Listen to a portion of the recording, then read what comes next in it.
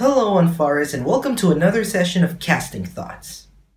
This is where I'm going to be taking a news of an actor or actress that's being cast on a role for their upcoming film or TV show. With that said, I'm going to be talking about the casting of the Inhumans Royal Family on their upcoming TV series on ABC.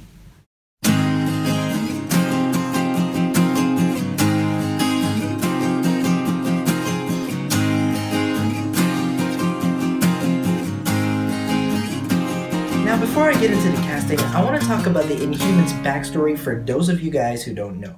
The Inhumans were created by the father of Marvel Comics, Stan Lee, and the late Jack Kirby. First appeared in the Fantastic Four comic before getting their own comic book series.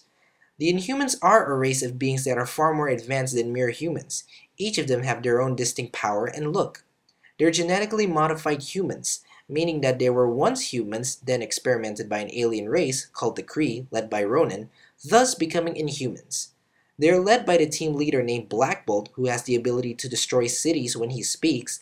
Then we have the rest of the team, which includes Medusa, who can defeat her enemy with her widely dangerous hair, Karnak, who's a master of martial arts and has the ability to sense weak points, Gorgon, who's basically an inhuman version of Hercules, Triton, an aquatic inhuman, much like Namor, Crystal, who can manipulate Earth objects, Maximus, the genius and gifted inventor, and Lockjaw, a bulldog-like inhuman who has the ability of super strength and teleportation. Now that I talk about the Inhumans, I gotta give you guys my thoughts on the casting of each member of the royal family, starting with the leader and king of the Inhumans, Anson Mount as Black Bolt. Now, I don't know much about Anson Mount, yet the only movie I've seen him play in is just in Nonstop with Liam Neeson. Although seeing him in an unmasked Black Bolt from the comics, I think he does look like the part, and I do want to see how he's going to perform the role. Now let's move on to the Queen of the Inhumans and a love interest for Black Bolt, Serena Swan as Medusa. I've watched her before in the Smallville series when she plays Zatanna, and I think she did a decent job.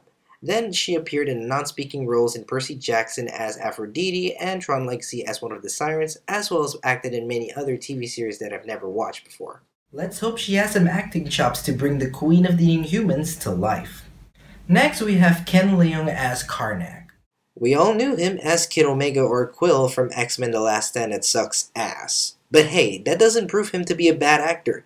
He's acted in some decent films like Rush Hour and other cool stuff like Lost and Star Wars The Force Awakens.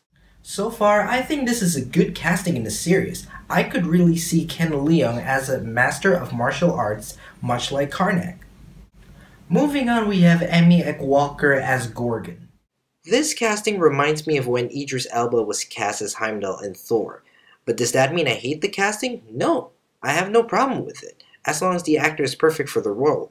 Much like when Michael Clark Duncan was cast as Wilson Fisk, aka the Kingpin, in Daredevil. Then we have Mike Moh as Triton.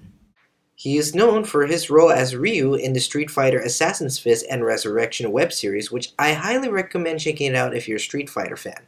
After watching most of his work, I think he's gonna do the role great, as long as he got the right material. This is pretty much a decent casting choice, and I do want to see Mike endorse some makeup and prosthetics to make Triton look like the comics. Up next is Isabelle Cornish as Crystal. For those of you who don't know, she is the sister of Abby Cornish, who played Alex Murphy's wife, Clara, in the 2014 RoboCop reboot.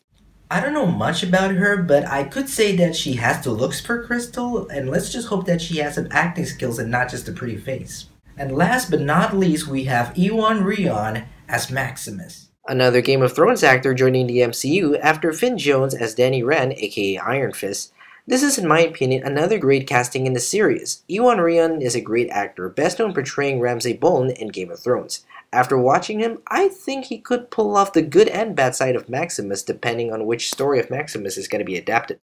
So far, I think the casting of the Inhumans Royal Family are pretty decent, and I'm curious on how these actors are going to look in their characters and how they're going to perform on television on September of 2017. So those are my casting thoughts for the Inhumans TV series. What do you guys think about this casting? Do you like it, or is it meh to you? So share your thoughts and comments below. Thank you for watching. Be sure to subscribe to check out more videos like this or my other videos like my geek vlog or my thoughts on.